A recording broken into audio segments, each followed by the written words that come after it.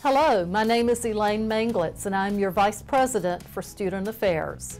The Division of Student Affairs is composed of 10 offices that provide a variety of services, such as housing and residence life, campus life and student activities, recreation, wellness and fitness programs, career services, and university health services, just to name a few.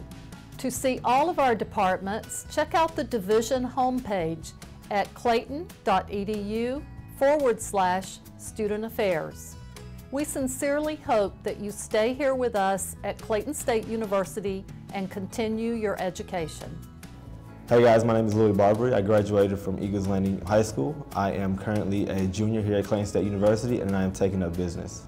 The things that I have enjoyed most about Clayton State is just that it's a smaller campus, so it really gives you the opportunity to network with other people. You have, people of all ethnicities, of all different backgrounds, and you'll just overall have a great time here.